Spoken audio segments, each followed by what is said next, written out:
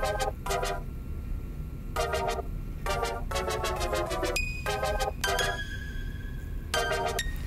everyone, my name is Leshante and thank you for hanging out here at 17 and 6.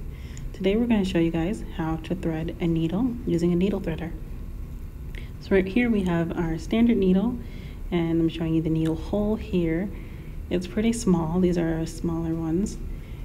So this might be a sample of what you get in your mask package. Here's some thread that we're going to use today. It's a standard black thread, polyester 100%. And my sewing shears. You can use regular scissors if you only have those.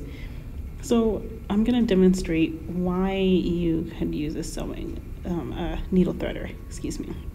So here it's kind of difficult to just get it through on the first try. So I wouldn't recommend it, not for such a small one. So here's a needle threader. These come in your pack. And what you're going to do is you're going to take your needle, look at the hole, you can see how tiny it is. That's so tiny, oh my gosh.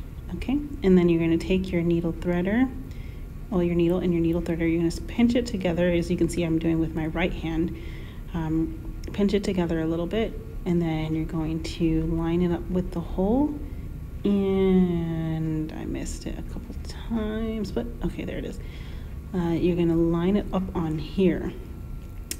So now it's hanging free, you can see it's just chilling on there. You're going to take your thread and you're going to put it through the sort of diamond or rhombus side of the needle threader. So you can see it's big and puffy. I didn't do anything to it to make it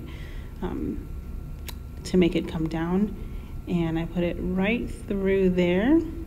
And you can see I don't put the whole thing through because we're going to grip it and just give it a little pull. And there we are. So if I would have put more thread through there, I would have had to do that through the whole thing. So then you're going to take your needle and you're going to take your two ends of your thread. You're going to use your needle to help pull it even, and then you're just going to do a double knot.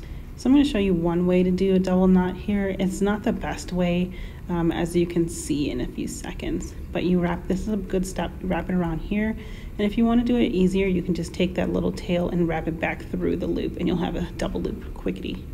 Well, lickety split, not quickety split. But anyway, here's the slowity slow version. So what you do here is you get the first knot in and then you're going to try to get a second knot. As you can see, it's kind of like flailing in my hands. Oh, it came apart. Okay, so I tried again and put it back through, rabbit goes to the hole and you give it a pull. And I tried to, but you can see that there's two little bitty things. So I have to do it a third time to try to like aim right between them and gather them together. And here we go. Okay, so that is how you thread your needle using a needle threader. Thanks for watching, guys. Don't forget to subscribe.